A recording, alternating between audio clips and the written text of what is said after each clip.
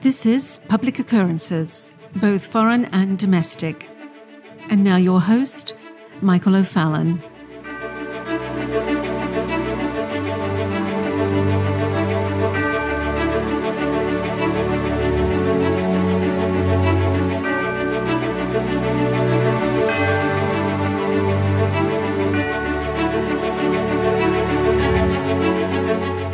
On today's program, I will try to provide a broad overview of the actions of billionaire financier and philanthropist George Soros, the man who broke the Bank of England, as he was known back in 1992, and who has been manipulating nations, international politics, revolutions, and all sorts of nonsense over the past 30 years.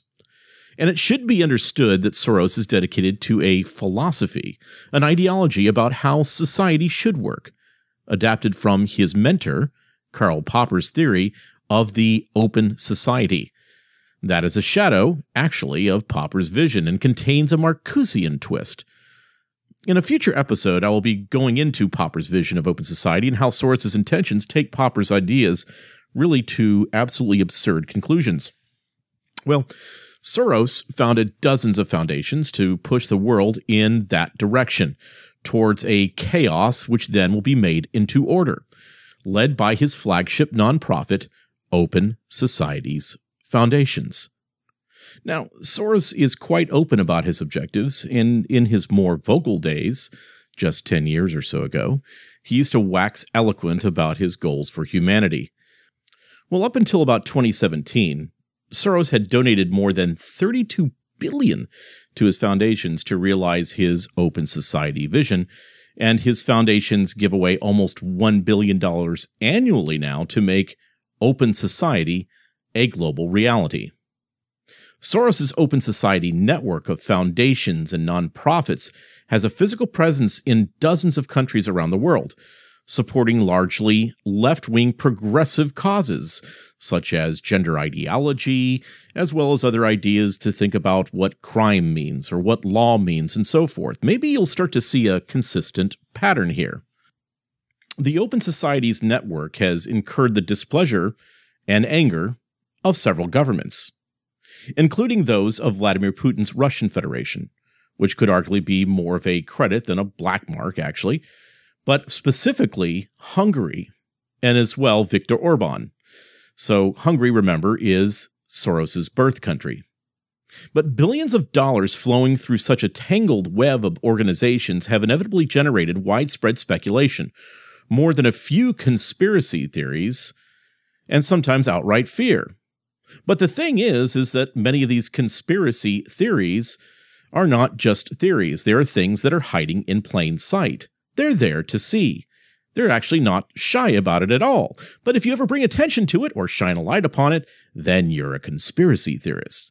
Well, now we have China to thank, who has just named George Soros a terrorist in China for what he does throughout the rest of the world. He's now doing to China. So I guess that validates it. So Soros' Open Society Network's ironic lack of transparency only feeds the speculation and concerns. Every single time that Soros is attacked, everybody's being accused of course, being anti-Semitic, when in fact George Soros is the most anti-Semitic person around, trying to disrupt and dismantle Israel. But trying to untangle this riddle wrapped in a mystery inside an enigma would be the work of a lifetime, if not many lifetimes of people, but I'll try to do the best that I can here over the next week or so. So money and influence flows through the network to its allies in nations across the world, but the exact amounts, destinations, and purposes are largely hidden. Now, the way that Soros has done this now is being replicated by many others, including folks like Tom Steyer, and as well folks like Ronnie Chan and Asia Society. But Soros is involved in all sorts of efforts to destabilize both the United States and Europe through massive funding of district attorney candidates in local U.S. elections, meddling in European parliamentary elections, and supporting of caravans of migrants from all sorts of places, from Haiti, from South America, from Central America, attempting to cross the U.S. southern border, and to gain access to the United States. Yes, Soros and his NGOs and 501c3s are largely responsible for the coordination and facilitation of the massive influx at our southern border, along with other initiatives to fundamentally deconstruct the United States. But since 2015, Soros has spent more than $17 million on district attorney and other local races in swing states, such as Pennsylvania, Virginia, Arizona, and in large predominantly left-of-center states such as California and New York.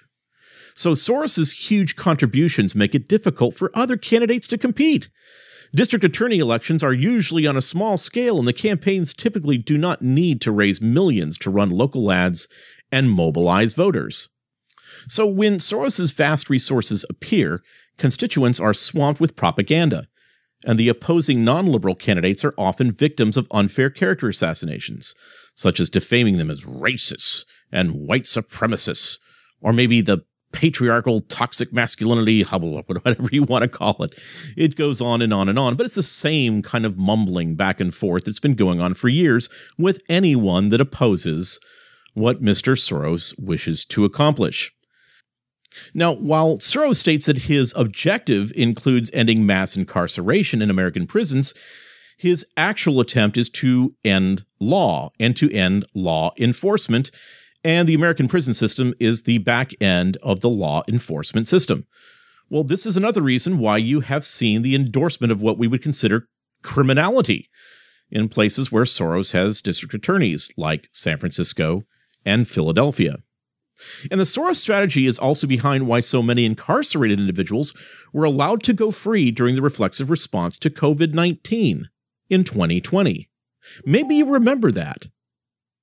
What started as contribution to the American Civil Liberties Union many years ago has now evolved into a larger, broader, more granular effort to change the U.S. law enforcement system from the ground up by electing like-minded or twisted-minded local prosecutors. Now, as I was saying before, Soros's entanglements are not just in the United States, but in Europe as well. So leaked internal documents from the Open Societies Foundations headquartered in New York City demonstrate clear intent from the top to deliberately alter election outcomes in other countries, particularly in the 2014 elections of the European Parliament and some national parliaments in Europe. Well, in the early 2010s, Open Societies Foundations became increasingly worried about the European Union and trends in Europe that were creating an increasingly hostile environment for Open Societies Foundations. Maybe you remember what happened with Grexit and Brexit. Well, to counter and even reverse these trends, Open Societies Foundations adopted a two-level strategy to reduce the number of opponents of the Open Society who get elected. So Open Society Initiative for Europe, OSIFE, distributed $5.7 million or 5.7 million pounds to organizations to turn out the vote in sympathetic constituencies. And so the Open Society European Policy Institute, again, you have another NGO, another, let's say, organization that's being used to specifically target one area that Mr. Soros wants to change, was assigned to engage pan-European parties to influence their manifestos and campaigning tactics. Now, however, these efforts to achieve particular election outcomes appear to violate U.S. tax on non-profits. So if you're to try to look at this from a whole, we're going to be looking back at the New York offices of Open Societies Foundations. And a leaked internal Open Societies Foundation document indicates that Open Societies Foundation's International Migration Initiative provided 40 grants totaling more than $8 million to 22 organizations during 2014 to 2016. Now, almost half, or 3.7 million, went to organizations working on migrant and refugee issues in the Asia-Middle East corridor and the Central America-Mexico corridor. In North America, Soros and his foundations are apparently trying to erase U.S. national borders by facilitating refugee crises on the U.S. southern border. It's a lot like the European refugee crisis of 2015 to 2017, which put massive pressure on the European Union. So Open Society's foundations invested $136 million to influence societies, politics, and economics in Latin America from 2015 through to 2018, along with tens of millions of dollars for U.S. groups supporting illegal immigration. So these migrant caravans assembled in this context, and kind of contrary to what media narratives are saying, these migrations were not spontaneous. And if you were to think that they are spontaneous, you're now looking absolutely foolish.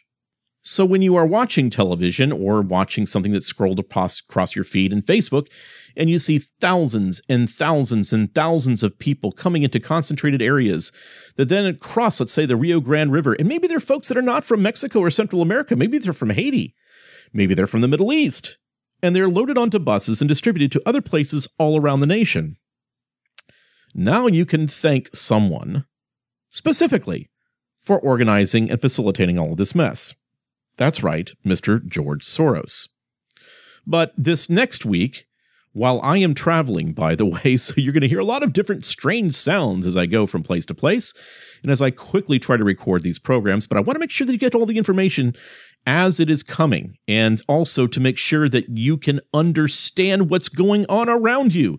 It's so important that we begin to really take all these things, whether it be the migration crisis, or what's happening in our universities, or what's happening with gender pronouns, or what's happening actually with China and with the deconstruction of their economic systems. You have a person that you know that you can thank for a lot of what's happening right now, and as well as his institutions and those that work for him that are doing his bidding. And that's right, it is George Soros and Open Society's foundations. Now, of course, this is coordinated with the World Economic Forum and the United Nations.